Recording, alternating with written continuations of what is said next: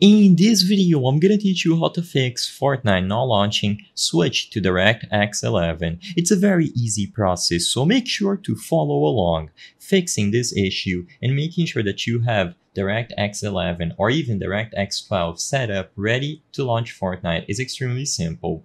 First, what I recommend that you try is that you go over to your library, right-click on Fortnite, and in here, go into Manage. You will be able to enable this option here, Launch Options. So tick this box and you will be able to type anything in this field. What you have to type here is D3D11, just like so. You don't need to type anything else, and if you do have other additional stuff, just make sure it is properly separated. But as long as you have this D3D11, it is going to launch Fortnite using DirectX 11. Make sure that you take this option before leaving and you are now ready to launch Fortnite.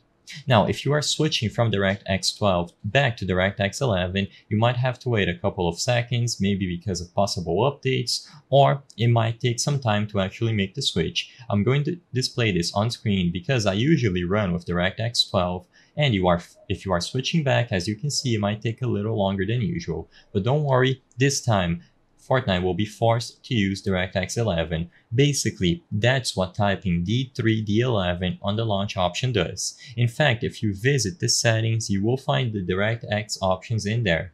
Now, if you are able to get in game, you can manage the DirectX settings in there. And after this method is done, I'm also going to show you something else that you can try if it's still not working. So I just want to go into the settings where you can find the rendering mode. Like I said, if you are able to get inside of the game, you can switch back and forth between DirectX versions here. Now, with this out of the way, I'm going to showcase the last option that you have for running and switching to DirectX 11. All that you have to do is visit the Microsoft website and look for DirectX and user runtime. You can also look for DirectX download on Google and you will arrive at this page. This is where you can download a bunch of versions of DirectX to make sure that all the programs that use this will work, including Fortnite. So after you are done updating DirectX and you go over to your library and try to run Fortnite, you will be able to have it use DirectX 11.